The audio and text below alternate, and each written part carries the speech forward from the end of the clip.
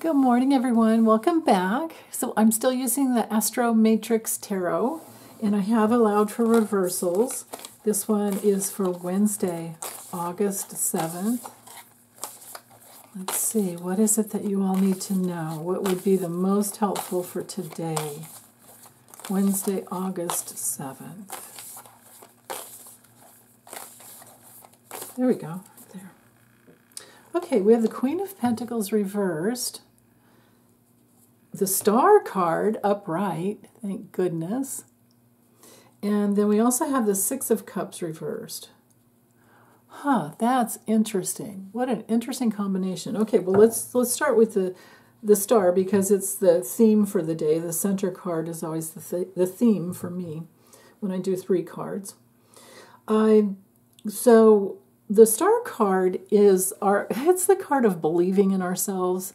It's a card of hope, but then also faith, because you hold on to the hope and you're always working within what do you believe in? What really inspires you? What has life taught you that you can truly believe in? What has your spirit most of all taught you that you can truly believe in?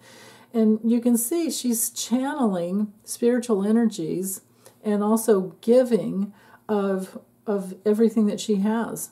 Trusting her intuition and giving from that flow. It's like she's really grounded in that flow. I love that.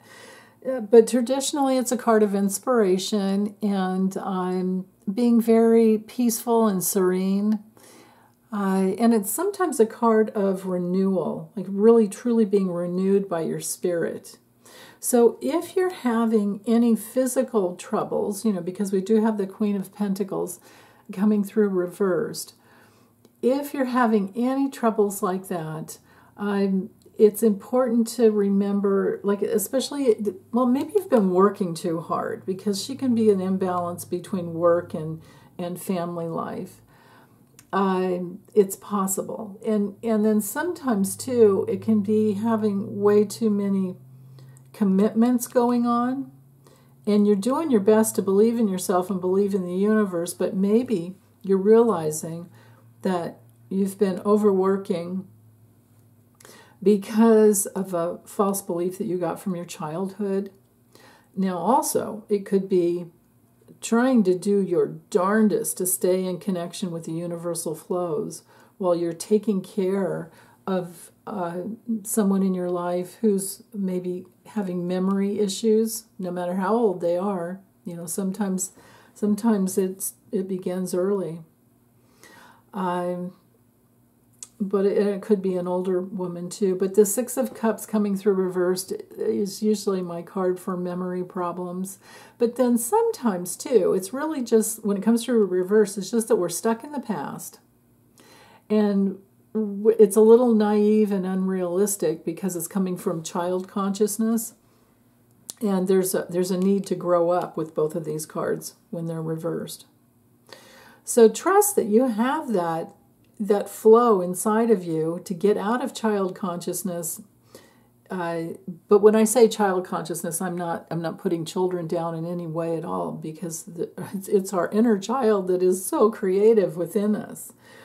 But when this card comes through reverse, there's maybe the loss of innocence even. Maybe it's something about that. But no matter what it is, the main message today is to believe in yourself, to allow yourself to be inspired, to always ask your guides and your guardian angels and your especially your spiritual healing,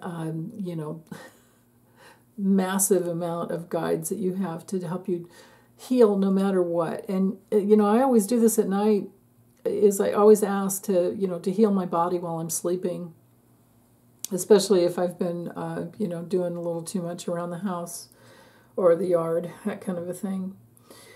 But healing is always good to ask for while you're sleeping, and it is good to have to remember that you have to invite them.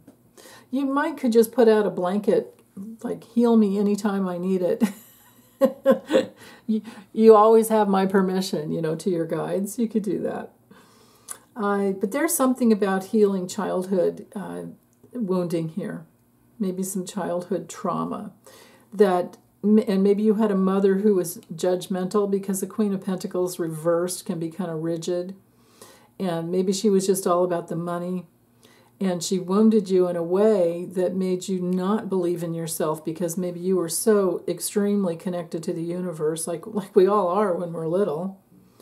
And if we don't believe in ourselves, it's because we weren't encouraged, and it's because we met with some coldness and some harshness. So she could be a mom or a teacher or a grandmother or a much older sister, and you know, someone that took care of you when you were little, and now you have to work your way out of that bag, because that bag isn't right. That bag is baggage. Let's dump the baggage. Okay. All right, you guys, let me know how you're doing. Take good care.